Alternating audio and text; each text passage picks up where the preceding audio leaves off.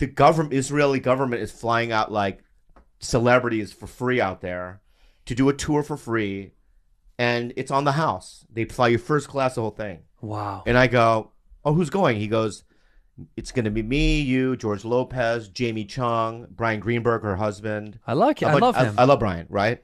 And I go, it's free? And they go, yeah, it's not free. Because when you land there, they go, you have to every day tweet positive things about Israel. Yeah. Right? Yeah. And I just felt so uneasy about it. Yeah, but couldn't you just go? Why do you? Because you have a lot of Palestinian friends. Yeah, I mean, I know some. You know what I mean? I don't know much about it. I just know that they're in conflict, and it's just like. But I did what they said.